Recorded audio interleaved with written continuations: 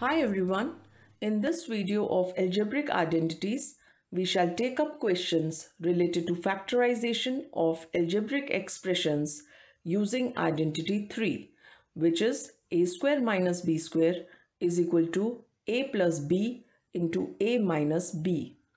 Now over here, a square minus b square is the product and whose factors are a plus b and a minus b. So now let's start with our first question. It is given 25p square minus 9q square. Now 25p square can be written as 5p whole square and 9q square can be written as 3q whole square.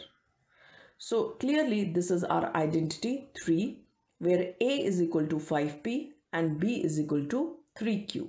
So our factors are 5p plus 3q into 5p minus 3q. Now let's move to our second question. It is given 16a square b minus 64b cube. Now over here, if you observe, 16 is a common factor of both these terms and even b is common. So taking 16b outside as common factors, inside the bracket we are left with a square minus 4b square. Further we will write it 16b in bracket a square can be written a whole square, 4b square can be written as 2b whole square. Now if you observe, this is clearly identity 3 where a is equal to a and b is equal to 2b.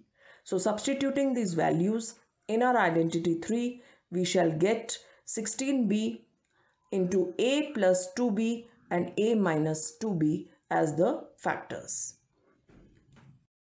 Now let's move to third question. It is given 25x cube y cube minus 49xy. Now if you observe over here, xy is common. So taking xy common, we are left inside the bracket with 25x square y square minus 49. Now further we will write xy, we will bring forward, and in bracket 25x square y square can be written as 5xy whole square and 49 can be written as 7 whole square. So now again this is clearly identity 3 where a is equal to 5xy and b is equal to 7. So substituting these values in the identity 3, we'll get the factors as xy, which we had already taken common, and 5x plus 7 and 5x minus 7. So these are the factors of this given algebraic expression. Now let's move to question number 4. It is given p raised to power 4 minus 256. Now this identity 3 is related to a square. So we have to write p raised to power 4 in a whole square form. And we know that 2 into 2 is 4. So what we can write is whole square of p square minus, now 256 is 16 whole square. So clearly now this is identity 3 where a is equal to p square and b is equal to 16. So its factors will be p square plus 16 into p square minus 16. Now we have an identity 3 with a square minus b square. We have no identity with with a square plus b square. So p square plus 16 will remain as it is. And we will further factorize p square minus 16. So further we will bring down p square plus 16 as it is, and p square can be written as p whole square and 16 can be written as 4 whole square. Now clearly it is identity 3 where a is equal to p and b is equal to 4. So again p square plus 16 can be written as it is, and p square minus 4 whole square, the factors can be p plus 4 into p minus 4. So these all are the factors of our given algebraic expression. Now let's move to our fifth question. It is given a square minus b minus c whole square. Now a square can be written as a whole square minus b minus c whole square. Again it is identity 3 where A is equal to A and B is equal to B minus C. So we shall substitute these values in our identity 3 and will get two factors as A plus B minus C in bracket and then A minus B minus C in bracket.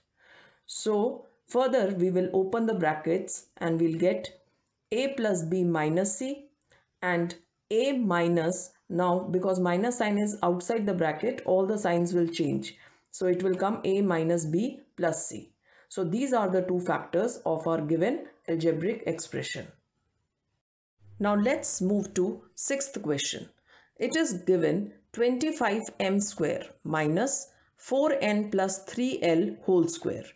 Now 25m square can be further written as 5m whole square minus whole square we have of 4n plus 3l. So clearly again it is identity 3 where A is equal to 5m and B is equal to 4n plus 3l. So we shall substitute in identity 3 and we'll get two factors as 5m plus in bracket 4n plus 3l and 5m minus 4n plus 3l. So these are the two factors. Now we shall further solve it by opening the brackets. We will get 5m plus 4n plus 3l and again minus sign is there, so all the signs inside the bracket will change. So 5m minus 4n minus 3l. So these are again two factors we have got of our given algebraic expression. Now let's move to seventh question. It is given 2a plus 3b whole square minus 4c square. Now further we can write 2a plus 3b whole square. Now 4c square can be written as 2c whole square. So again this is clearly identity 3 where a is equal to 2a plus 3b and b is equal to 2c. Now substituting these values in our identity 3 we shall get two factors as 2a plus 3b in bracket plus 2c and then again 2a plus 3b in bracket minus 2c. So further we shall open the brackets. We will get 2a plus 3b plus 2c as one of the factors and another factor 2a plus 3b minus 2c. So these are the two factors of our given algebraic expression. Now let's move to our question number 8. It is given 64m square minus 144mn plus 81n square. This all is in bracket minus 25p square. Now if you closely observe this bracket, this is identity 2. So first we shall solve this bracket. Now 64m square can be written as 8m whole square. 81n square can be written as 9n whole square. And minus 2 into 8m into 9n. If you observe, it is identity 2. And here a is equal to 8m and b is equal to 9n. And further we will write minus 25p square can be written as 5p whole square. Now further we will write the factors of this big algebraic expression, which we will get 8m minus 9n whole square minus 5p whole square we will bring forward. Now if you observe again, this is identity 3 now, where a is equal to 8m minus 9n and b is equal to 5p. So we shall substitute these values in identity 3 and get two factors as 8m minus 9n in bracket plus 5p and 8m minus 9n in bracket minus 5p. Now we shall open the brackets and we shall get 8m minus 9n plus 5p into 8m minus 9n minus 5p. So these are the two factors of the given algebraic expression. This is how we have factorized the given algebraic expressions using identity 3 in all these questions. Thank you everyone.